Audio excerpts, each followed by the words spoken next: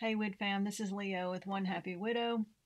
Last week I think I was not sitting close enough to my microphone, so I'm going to try to lean forward today and speak a little louder so that my audio can be heard.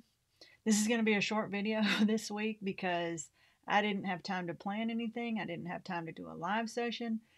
As you know from last week, um, I started back to my new job, and so I've been doing trainings and classroom stuff and all this all week. So not only am I tired because physically I'm not used to standing up, being on my feet and paying attention and waking up early and all that stuff, but like mentally, my brain is full. I'm learning a new job. I have not had my own classroom, to use to teach in since, I don't know, 2009 or something like that. So I haven't had to decorate a classroom. So I'm having to start from scratch. I will put in I'm going to put in a video here just to show you what my classroom looked like when I first came in. And then when I get done with it all and I'm ready to start, then maybe next week or so, I will post another one just to let you know what it looks like. So, all right, welcome to my classroom. I don't know if I'm going to document all of this year, but I figured this will be my last chance to see what it looks like before I've done anything to it. So you can see here I've got my desks and I've got this really nice bookshelf over here. This stuff was just all left when I came in. My room, this is exactly what my rooms look like. This is the first day I've walked in and looked at everything. So the bulletin board needs help. That yellow was terrible. It looks like somebody just spread mustard all over it. But at least I've got nice looking matching desks. I will be moving those together and putting them in groups of 2 or 4. I haven't decided yet. And there's my storage closet over here. I have a table that's got, I don't know why, but some coffee cisterns or something over there. I'm not really sure. All that stuff will be moving into the storage closet because I don't need or want any of that. So that's where my desk will live. I've got a really good sized whiteboard. I have a nice push pin board, cork board over there. And I have this really awesome, I don't know what you call it, a smart board. It's basically a computer, it's touchscreen and all that stuff. But I don't know what the proper term for it, but it's kind of cool because it's on wheels, so it can be moved around. That's really cool. And that's it. Like, there's nothing on the walls yet except for these few things. The clock is not correct. And they're supposed to be feeding us breakfast, which is really nice. We're just waiting for that to be delivered, and we'll see. I am not the decorator. I am not the fruity frou-frou teacher that does all the stuff, but I am gonna try really hard this year to make my room look nice and inviting, and we'll just document the process. That's my, that's gonna hold cell phones and calculators. So I'll put calculators in there to start, and then in order for them to get a calculator, they'll have to put their phones in there. Regardless, that's where their phones will live anytime that we are having class so that they don't get distracted. Anyway, so that's it for me. I guess I'm just gonna start bringing my stuff in. Alrighty, so that's it. Thanks for tuning in. See ya. Anyway, JP helped me out this week a lot. Today is Saturday, and I have never worked in my classroom on a Saturday before school started. I've never done that. I've never needed to, never wanted to, but this time I just have too much work to do in there. And so we went in, and actually we're going to have to go back tomorrow and finish putting together some shelves and just stuff. So needless to say, I'm tired. And yeah.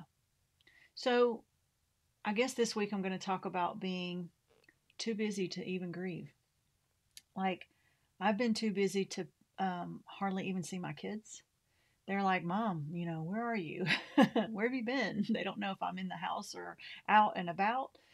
I have been too busy to hardly go on the Facebook group and post any responses or any prompts or anything on there. So I've kind of neglected you guys this week. I'm so sorry. I usually do a Bible reading every day, and I post that on my other YouTube video channel, and I haven't done that in like 3 days. So it's basically like I've been too busy to do most of the things that I normally would do. But on top of that, I've even been too busy to grieve. So, I'm 5 years out, so I'm not in active grief right now. So it's probably okay if I go some days and I don't really, let myself have a moment to grieve or feel some sadness or relive some memories. But like when you're in fresh grief, sometimes I think we use staying busy as being too busy to grieve as an escape. And sometimes it's okay. Sometimes we need to do that because we need a distraction. Because if we're grieving too much all the time and we can't think of anything else but that, then we need that distraction to kind of help us just get our mind off of the grief and the loss and the sadness and the guilt and the anger and all that stuff. So sometimes we need that. But then if we do that too much and we don't get back to the business of grieving, sometimes it's like a teapot, a tea kettle, that just the pressure starts to mount up, and at some point the pressure's got to be let off. And so if we do that too much in the beginning and we get too distracted and we allow our busyness to take away from the attention of grieving, then grief's going to sneak up on you, and it's going to decide when to come back and haunt you. And sometimes the timing of that is not so great. Like it'll hit you in the middle of a work day or in a meeting or in the bank or something. And so just remember that it is okay sometimes to be too busy to grieve, as long as it doesn't last for too long. And so for me, it's been, it sounds like a pack of elephants upstairs. I don't know what's going on. But for me, it's been, it's been okay for this week for me not to be able to pay attention to my grief, because I don't have to pay attention to it all the time.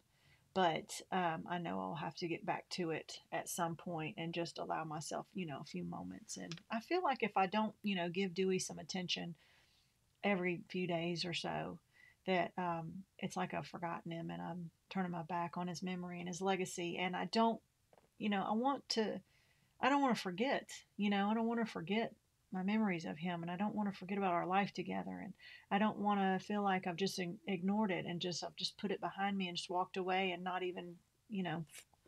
And so sometimes I think it becomes a little bit easy to do that when we've been grieving for that many years, because we're like, I'm just tired. I'm tired of grieving. I don't want to grieve every day. I don't want it to be, top of mind awareness all the time. I need a break from it sometimes. But then when I take too much of a break from it, then I start to feel guilty and I start to feel like I'm forgetting. And so you just got to keep a good balance there. But I even let go of self care this week because I've been like eating like crap. I haven't been sleeping well. My face is breaking out. I'm wearing a hat today because I didn't take a shower because I went to the school all day.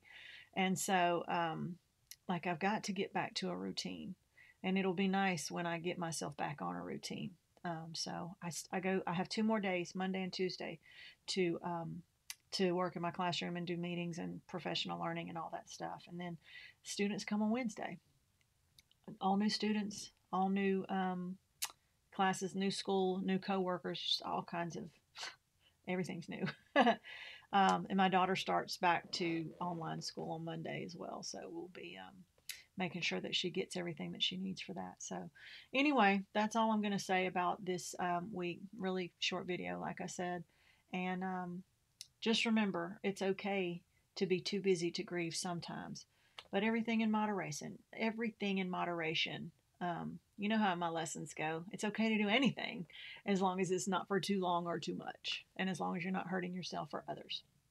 All right, so let that be the lesson for the week, and I will try to put together something that's a little bit more substantial for the next time, but just bear with me because these next few weeks are just going to be like a whirlwind for me. So I don't want you to think I've forgotten you, because I haven't. I'm still here, and I'm still working on stuff behind the scenes, and I still care about you.